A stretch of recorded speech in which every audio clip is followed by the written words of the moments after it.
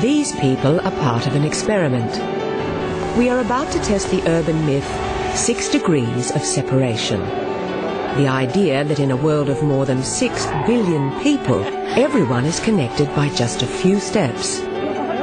That's to say that you know someone who knows someone who knows someone who knows someone who knows me or anyone else on the planet. When scientists began exploring 6 degrees, they made some profound discoveries.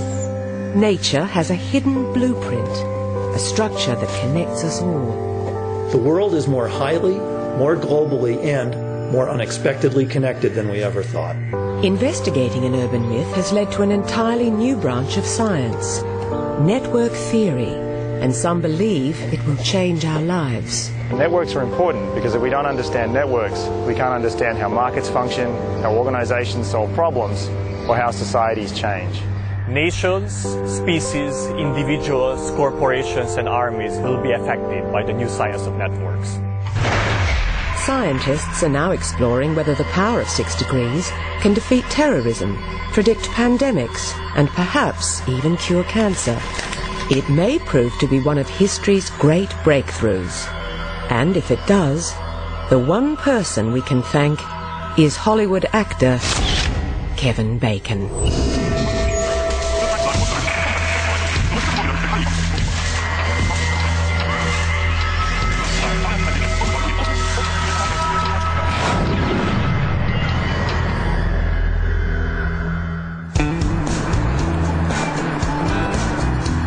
Marc Vidal is a geneticist at the Dana-Farber Cancer Institute in Boston.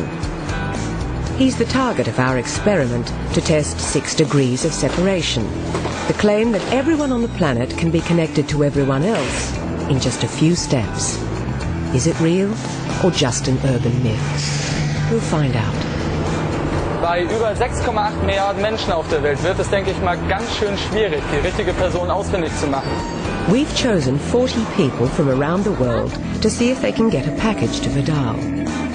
I have difficulty believing that they're going to be successful in delivering that package. Our participants have never met him, and they aren't allowed to look him up on the internet. Remélem, hogy sikerülni is fog. The rules are simple. They must try and get the packages to Boston by passing it to family or friends, people they know on a first-name basis. The US has about 300 million people, so this seems to be a bit like looking for the needle in the haystack. ممكن يروح أمريكا يعني فيش حاجة ليه لا يروح أمريكا يروح. Express. Will any of the packages make it to Boston? And how many steps will they take? 8 steps maybe? One of our starters is college student Jessica Otto. She lives in the German town of Wilk, near Düsseldorf. She's planning to send her package to a friend in Canada. I've sent the package to Kat. She's a friend of mine. We've known each other like forever. She moved to Canada to her boyfriend and to start studying there. I thought because her boyfriend, he studied in Boston and he has to do something with physics, and I thought he would know a lot of professors, and I'm pretty sure that one of those knows Marc Vidal. Guten Tag, Frau Otto. Zum Paket abholen. Dankeschön. So, tschüssi, Frau Otto. Herzlichen Dank und bis zum nächsten Mal. Wiedersehen.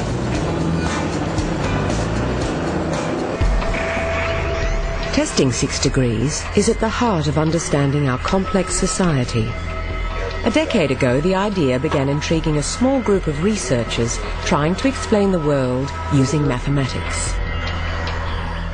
It would eventually lead to the new science of networks.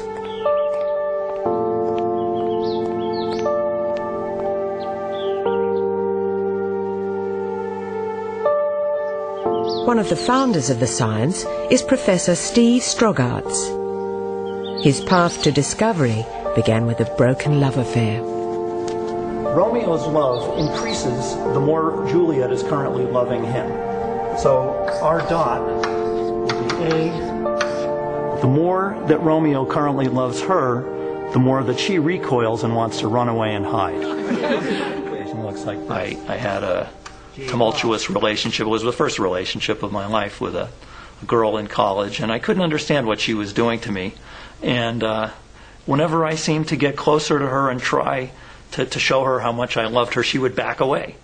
And then when I realized I better give up, this isn't going anywhere, then she was strangely attracted to me. And this push and pull felt to me, and probably this is why I had so much trouble with her, it felt to me like a mathematical equation. And so I started to write equations for this give and take or push and pull between two people, equations for the growth or decay of their love as a function of time. This to me is a beautiful thing. The unity of nature, that's something you can learn in physics, has the same mathematical description as the oscillations of a love affair, the ups and downs of a romantic relationship. The same formulas.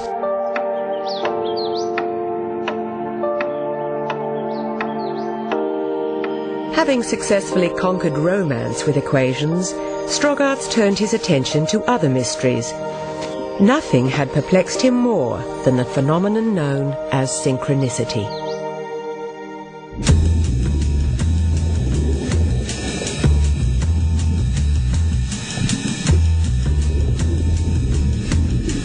How can a population of dissimilar individuals suddenly synchronize? How do fireflies flash in unison across great distances, or crickets chirp as one? How does order emerge from chaos? We're so used to thinking that if there's a group following acting in concert, it's because there's a conductor for the orchestra. But that's not necessarily so. There's 100 billion brain cells acting like the most complicated thing in the universe. And there's no cell that is the master conductor of the brain. The brain does it as a group. The heart has 10,000 pacemaker cells that tell the rest of the heart when to beat. Who's in charge? Who's the pacemaker for the pacemaker? Nobody. Strogatz was not alone in his passion for the simple elegance of numbers. Duncan Watts also wanted to make sense of the world with maths. Here we are, sort of just kind of shambling through life, trying to make sure the wheels don't come off, but nothing like science. And I started to think, this is what I should be devoting my life to try and bring something like science to this real world.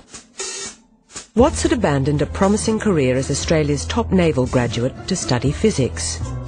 And when he arrived at Cornell University, Professor Strogatz knew this was no ordinary grad student. I mean, he was absolutely perfectly physically fit.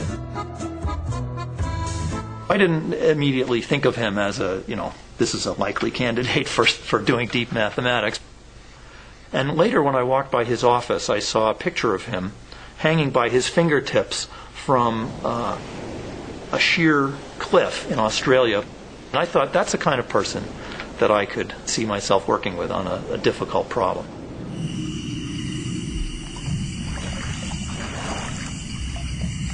We would try to do something intellectually dangerous, to go to some place at the edge, some place that people hadn't really thought about before, possibly even a question that doesn't seem like a question you're allowed to think about. I like those problems that are almost taboo, because that's where there's a lot to be discovered.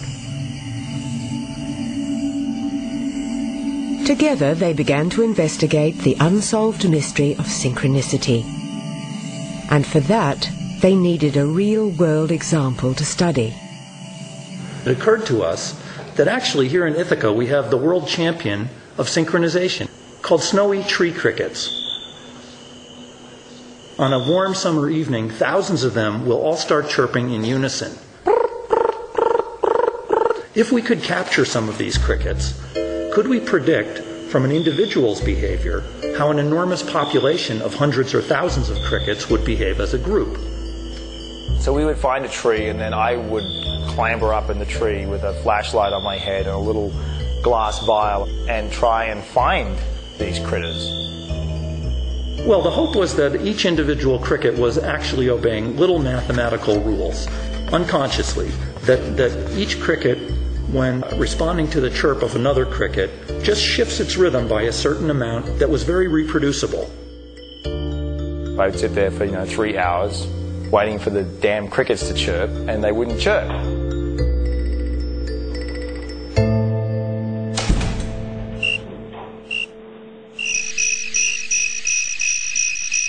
Testing individual crickets would never work. The answer seemed to lie elsewhere.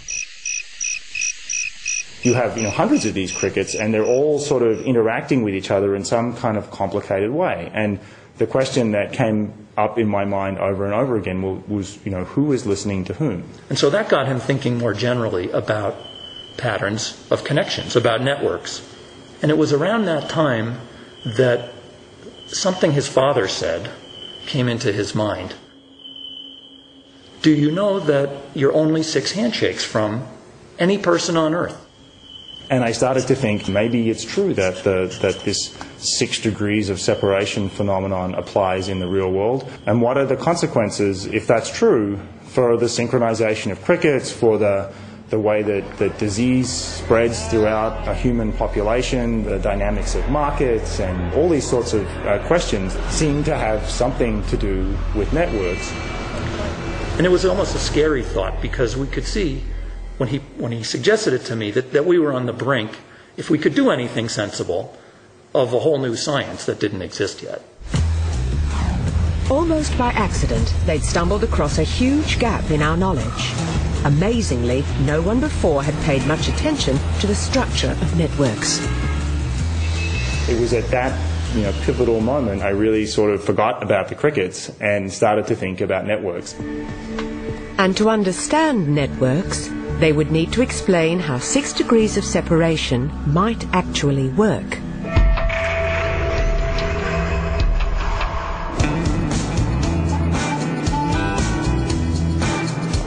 In our experiment to test the idea, the packages are sent from locations all over the world. Nadia, il y a un courrier pour toi, la monsieur qui te ramène. Bonsoir. Une enveloppe pour vous. Merci. Voilà, c'est bon. In Paris, dancer Nadia Tomasova believes her letter has a good chance of making it. I think somebody could send this to me because maybe as I traveled around the world, it makes me very connected around the world, yeah. I'm sending it to my friend in Boston, to Josephine Kahn. She's a ballet dancer. I hope she will get it. Nadia is part of an international network of dancers. To her, the big world appears small. Is 6 degrees as simple as that? Mathematically, it's pretty easy to make small worlds. If I know 100 people, and each of them knows 100 people, then already within 2 steps of me, 2 degrees of separation, there's 100 times 100. And so if I do another step, so now 3 degrees, that's 1,000,000 people, and keep playing like that, and you'll see that within 5 steps, you've got more people than there are on the whole Earth. But there's something terribly wrong with that calculation. It may be true that I know 100 people, and each of them knows 100, but a lot of those are the same people. Right? It's not 100 new people each time. There's a lot of overlap in our social circles. And so this is what makes the problem very difficult. In a Kenyan village, one of our participants is struggling with this problem.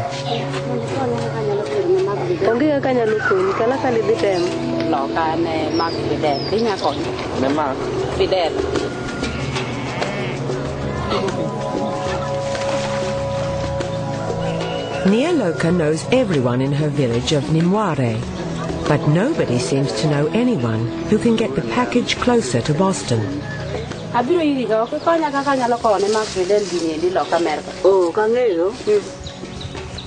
No kawuto maber na iwuto chakre nyoro nyaka kawuono asedika jirani asedika dani nyaka gadu kanye muare koro kaka nyalo timo aol gi wuotho.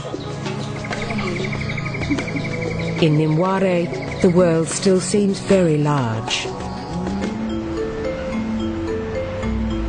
But it's not a problem restricted to Kenyan villages. No matter where we live or what we do, we all tend to know people very much like ourselves. We're clustered into closed circles, locked within our own social networks. This is the paradox at the heart of the small world problem, that the world is simultaneously very small, with everyone only a few steps from everyone else, and yet very clustered. The paradox of small worlds seemed an insurmountable challenge.